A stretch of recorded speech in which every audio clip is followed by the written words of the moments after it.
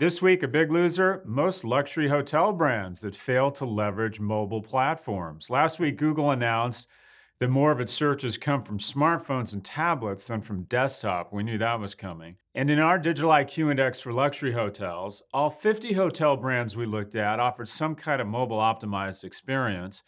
However, availability of features and functionalities is severely limited. Less than a third offer user reviews, and only 6%, or around 1 in 16, offer a video on their mobile sites. Only 7% allow room check-in via their mobile sites and 12% via their mobile app. And only 15% allow room service ordering via a mobile app and 5% via a mobile site. Advanced functions have been slow to materialize. This is a huge missed opportunity, and it's likely that the OTAs or Google themselves will fill this void. As we saw with TripAdvisor, when hotel companies decided they didn't want to have user reviews, TripAdvisor filled that void and is now worth more than almost every hotel company in the world. A loser, the American worker. As the myth of progress goes unchecked, as tech companies try and talk us into believing they create jobs, they don't, they destroy jobs. Facebook is projected to do $17 billion in revenues and Google almost $80 billion. But what are the implications for workers and employment? Facebook and Google, it takes 6 and 8 employees to generate $10 million in income versus agency peers that can take 60 to 70 people. In retail, it takes 17 folks from Amazon to generate $10 million in revenues. And Macy's and Sears, 62 and 63 respectively. And in tech, Apple only needs 5 folks to generate $10 million versus 94 employees at Samsung and 112 at HP. Now, does this mean these companies are bad? No, but let's be honest. They are not creating jobs, they are destroying jobs.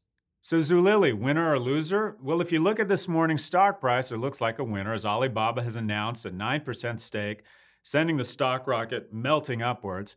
Zulily sells clothes, toys, and baby products and reported, however, a huge miss on first quarter revenues.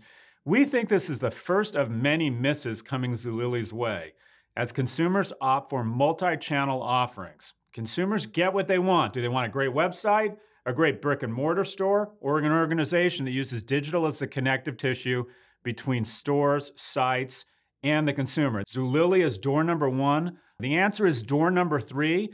So big winner, coffee drinkers who probably win every morning. Hey, congratulations on getting out of bed. Let's celebrate with coffee.